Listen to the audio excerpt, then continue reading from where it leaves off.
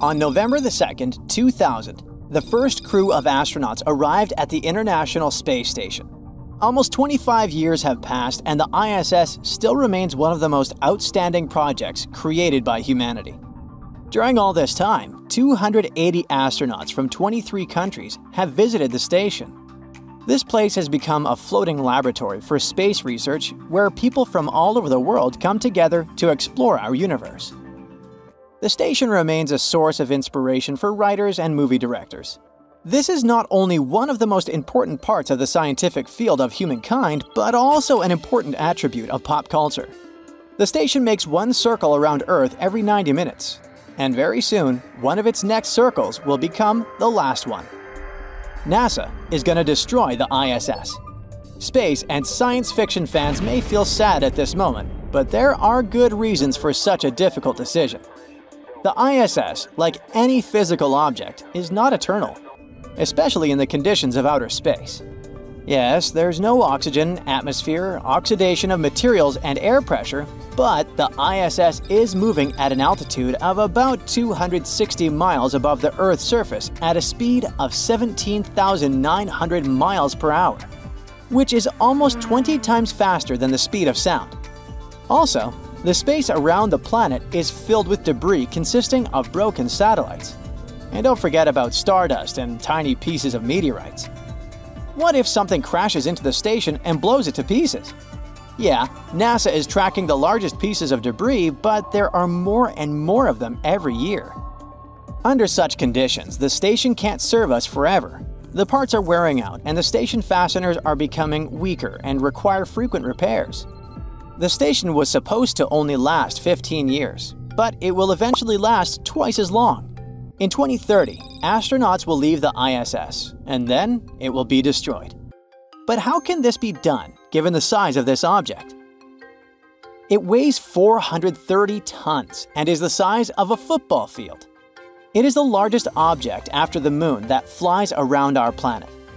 People made 42 launches into space to construct this gigantic structure. Given its size and close location to Earth, destroying the station is a big risk.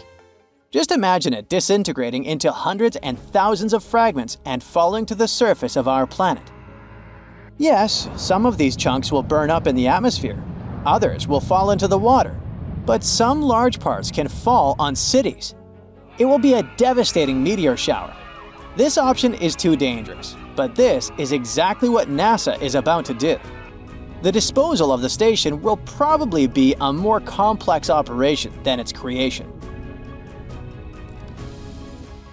Of course, scientists have considered other options besides the destruction. For example, we could return all the astronauts to Earth and then send the station to a higher orbit so that it would fly there forever.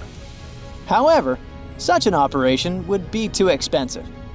In addition, changing the orbit might not save the station from collapsing. We definitely don't need a huge piece of metal that could fall apart at any moment over our heads. That's why destroying the station is the only option. To destroy the station, scientists plan to send it to a lower Earth orbit, then carry it through the atmosphere, where some parts of the station will burn, and after that, submerge the station in a remote part of the ocean, where ships don't sail and fish don't swim.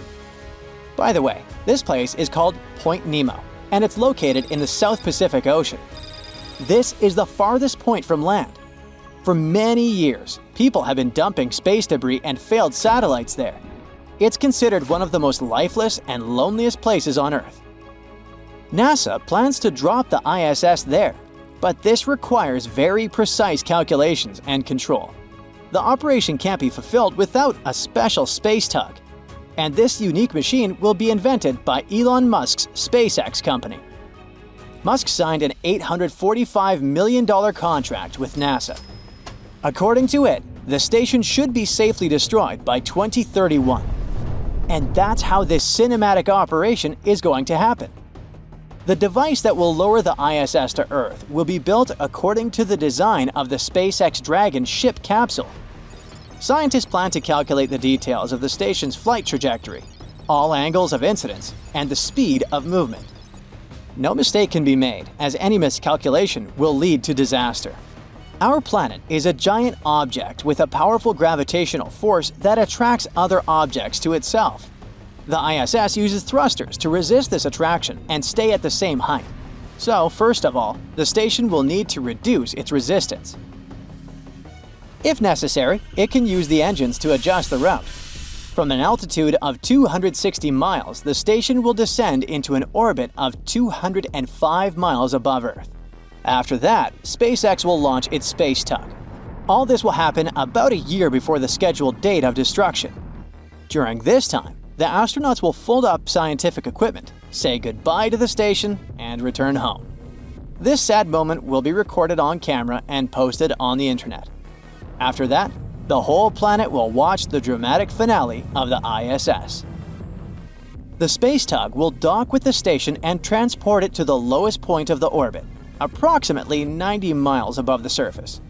There, the station will experience huge air resistance. It will become increasingly difficult to control the fall. The tug must be equipped with powerful rocket engines to correct the flight. Scientists will control the shuttle, calculating the trajectory of the fall. Then, SpaceX's device will begin to push the station down. The giant space object will pass through the thickest and most dangerous layers of the atmosphere. It will burn down the station, which will be falling apart by that time. This will be a mesmerizing fire show. Some parts will burn up in the air, others will pass through the barrier. At high speed, incandescent parts will collide with the surface of the Pacific Ocean. Millions of people will be watching the last flight of the space legend on the screens of their gadgets and TVs. The water will be getting closer, and boom! Pieces of those stations will crash into the water with a deafening noise. Many smaller fragments will fall nearby. The entire station will cool down quickly and sink to the ocean floor. Mission completed. But the history of the station won't be over. Point Nemo is 2,700 miles away from the nearest land in any direction. But the best way to get to it is from Easter Island, Chile. What if rich people from all over the world flew to Chile to then travel to Point Nemo? Just imagine, covering thousands of miles just to get to the ISS crash site. People will descend in bathyscaphs to the ocean floor and take out the wreckage of the station. Someone might start selling them. Someone will keep them at home as part of a collection. Perhaps NASA will retrieve some modules of the station to put them in a museum. But what will happen once scientists finally get rid of the ISS? The space laboratory is used for research in outer space. After its destruction, research will continue, but on a grander scale. Humanity has to explore Mars, remember? For such an important mission, it's necessary to prepare astronauts in conditions close to those on the Red Planet. The Moon is the perfect place. NASA is conducting the Artemis mission. We'll explore the lunar surface, and we will go on a long journey to Mars from there. At the end of 2022, NASA launched a probe that flew beyond the Moon. The next flight will be launched with people on board. The third flight will be the first human outing on the Moon since 1972. Gradually, step by step, the agency plans to land several astronauts and space station modules on the surface of the Moon. They will build large research bases where they will prepare for the first ever human flight to Mars. By the way, would you agree to go on a dangerous journey to the Red Planet? Write your answers in the comments. That's it for today. So hey, if you pacified your curiosity, then give the video a like and share it with your friends. Or if you want more, just click on these videos and stay on the bright side.